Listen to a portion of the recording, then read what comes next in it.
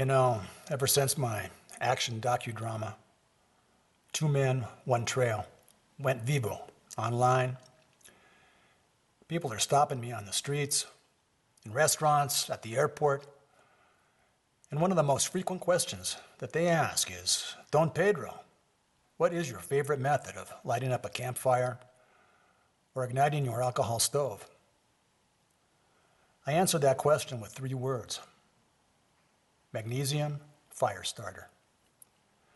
I often hear the retort, but Don Pedro, that sounds complicated, dangerous even. Nix, my friends, as I shall demonstrate forthwith. First, let me say that a match will work just fine if it isn't wet, and a butane lighter is nothing to sneeze at if it hasn't run out of fuel.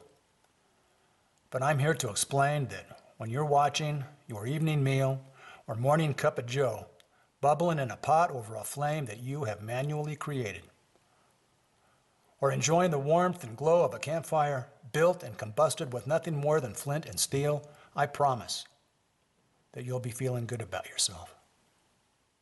Fire, I'll take you to burn. Fire, I'll take you to learn.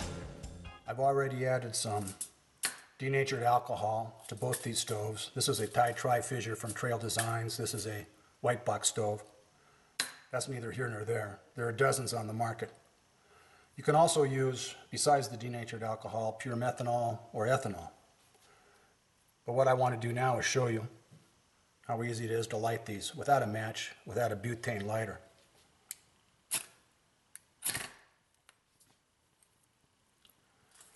The white box stove has ignited.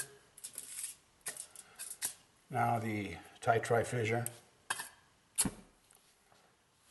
Both are lit. They take 30 seconds to a minute to really flame up and get going. I do want to show you that, so I'll wait here a few seconds. As you can see now, both these stoves are going gangbusters. 2 different types of flames, but that's not important. What's important at this point is just add my pot of water. I'll have a cup of hot joe in no time, or a hot freeze-dried meal. Same with this stove. It's a little bit different system, but that's about where it would be placed. How easy was that? Now you may be saying to yourself, hey, Don Pedro, the alcohol stove demo was great, but how about the campfire? Well, that's where the magnesium comes in. Magnesium, as you know, is an alkaline earth metal. It has an atomic number of 12. It gets its name from the Greek word magnesium, and it's widely used in pyrotechnic and incendiary devices. It burns at a whopping 3,000 degrees Fahrenheit. Now on the back side of my flint, I have this magnesium rod, from which I can scrape and amass a small pile of shavings and filings on any flat surface.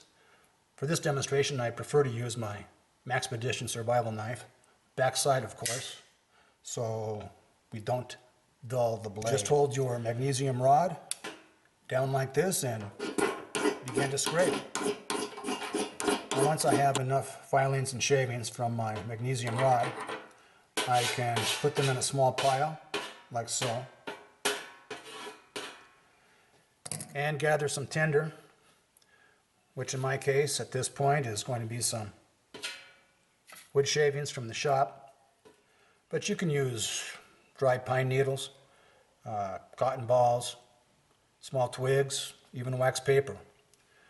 But you want to set it up next to your magnesium. Going to take my striker and flint and watch what happens.